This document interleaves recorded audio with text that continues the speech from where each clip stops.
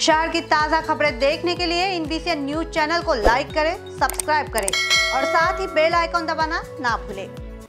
नागपुर में जहां एक और नीरी के प्रयोगशाला में 16 नए कोरोना पॉजिटिव मामले सामने आए हैं, वहीं महाराष्ट्र पशु व मत्स्य विज्ञान विश्वविद्यालय के प्रयोगशाला से 8 तो मेयो से 9 महीने की गर्भवती के कोरोना पॉजिटिव होने का मामला सामने आया है, जिससे नागपुर का कुल आंकड़ा 196 पर पहुंच गया है। 24 घंटे में कोरोना के 34 नए मामले सामने आने से प्रशासन की स्थिति चिंताजनक है। सभी रिपोर्ट क्वारंटाइन किए हुए मरीजों की है। सावधानी बरतने और नियमों का पालन करने के बावजूद भी कोरोना मरीजों की संख्या दिनों दिन बढ़ती जा रही है। अब तक कोरोना से 61 लोग ठीक होकर घर जा चुके हैं, तो 3 लोगों की मौत हुई है और अन्य 132 अंडर ट्रीटमेंट है।